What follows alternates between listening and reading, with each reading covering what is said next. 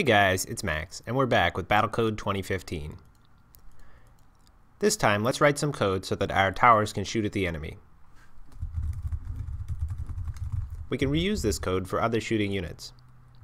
If the type is robot_type.tower, then we'll want to shoot. We'll use the same code in the headquarters here. Maybe we'll give shooting a lower priority than spawning units. To shoot at an enemy, we'll need to get a list of nearby enemies. Those lists have type robot_info and they're arrays. I'll call this list nearby enemies. I'll type rc.sense_nearby robots. There are various methods that have the same name, sense_nearby robots, sense robots, and you give it an integer, which is the distance squared that you'd like to look around. sense_nearby robots, and you give it the distance and which team, and the third version, which takes a center as well. I guess ordinarily it assumes that you're sensing robots around your location. The reason why you can select a distance is because you have team shared vision. Alright, let's look for the nearby enemies just around this robot, just within its shooting range. So around your location, within your shooting range, which is rc.getType.attackRadius². In Battlecode we use squared numbers because it's more computationally efficient than taking square roots all the time. So this integer should be a squared number. Lastly, we'll make sure that we're getting enemies. So we'll type rc.getTeam.opponent. This will give us a list of nearby enemies. For now, we'll just shoot at the enemy that is the 0th enemy in the list, rather than searching through the list and finding the one with, say, the lowest hit points, or the one that's closest to us. We'll just shoot at any enemy. So if nearby enemies dot length, that is to say if the length of this array is greater than 0, then there are some enemies nearby. So we will try to shoot at them. Specifically, we'll try to shoot at the enemy specified by nearby enemies at 0, which is the first element in the array. Let's consult our delays chart. If we want to attack, we need to check is weapon ready and can attack location. So if rc.isWeaponReady and rc.canAttack location specify the location nearby enemies at 0 dot location, then we can go ahead and shoot rc.attack location nearby enemies at 0 dot location. So now we'll shoot at the nearest enemy.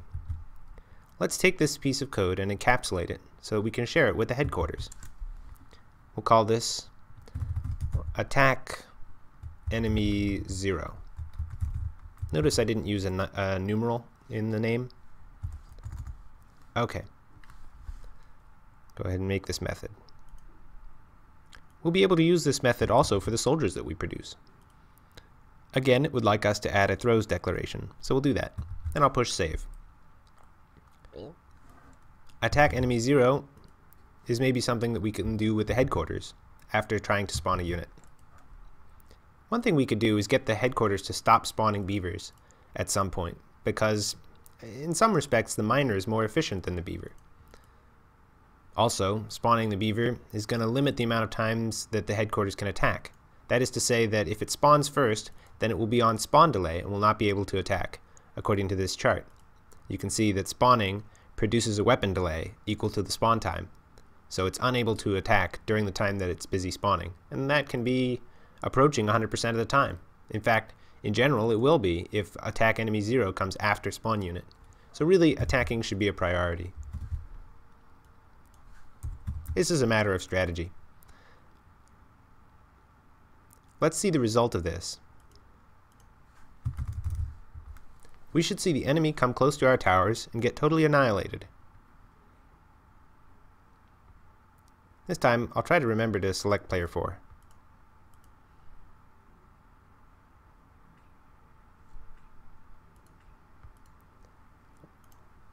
I may skip ahead a little bit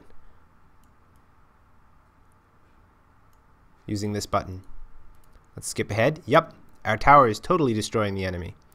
However, we're also getting destroyed by the enemy towers.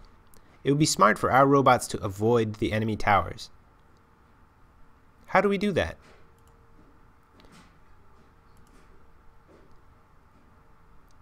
Here in our mine and move method, we have move around. If we edit the move around method, then all of our robots that move, that use this method, can be made to move safely. Let's check that the direction we're facing is not a tile that the enemy towers can shoot. This is kind of difficult to check. Well, we know the tile that's in front of us is rc.getLocation.addFacing. So let's save that somewhere. We'll call it map location tile in front. Okay. Copy that. We'll paste it here. So now we will check that the direction in front is not a tile that can be attacked by the enemy towers.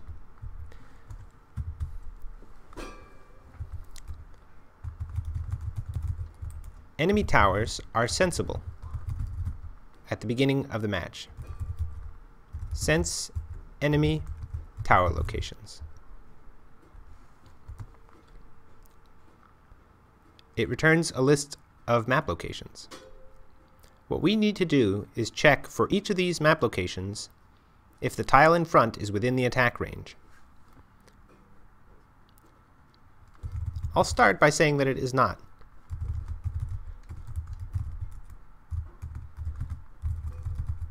I'll make a boolean called tile in front safe, and I'll call it true. Then I'll make it false if it's in range of one of the towers. For map location M in enemy towers, this will loop through the list given by enemy towers and give each tower location the name M.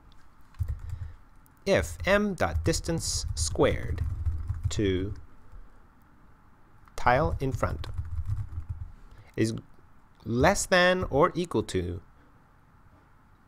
robot type dot tower dot attack radius squared. So if it's within the enemy's attack radius, then tile in front safe must be false. It is not safe. Then we can leave the loop there, because it doesn't matter how many tiles, how many enemy towers can see it. One is enough to make it unsafe. If it's unsafe, then in fact, we'll probably want to rotate just as if we were facing the edge of the map. So let's move this afterward. I'll use Control-I to fix the indentation. And I'll say if you're facing a terrain tile that's not normal, or tile in front is not safe, which is to say, I'll put a not operator in front of tile in front safe. If it's not safe, then go ahead and turn, as if you had hit the wall. Now let's go back here and try again. We should see our robots avoid the enemy towers. They won't avoid the enemy headquarters yet, because the headquarters doesn't count as a tower.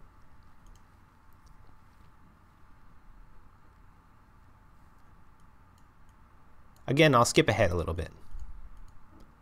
Okay, we're seeing a guy approach the enemy tower, and shazam! He turns around, and he starts going elsewhere. I think that'll be the case even if our robots are approaching from any side. And you can see that we're maintaining a much larger robot count than the enemy because we are cleverly avoiding his towers. Just there I saw some attack. I think occasionally we do get destroyed. For example, this guy. It's not clear why he runs into the enemy tower. And that guy. Let's back up a little bit. Okay, so we had a guy. I think that that guy was just produced at this miner factory. He was built in a tile that was unsafe. This is one of those little edge cases that's a little bit hard to detect. We won't worry about it too much. The next step is for us to start building soldiers, or at least some kind of unit that can attack. That'll be in the next video. I hope this helps. See you next time.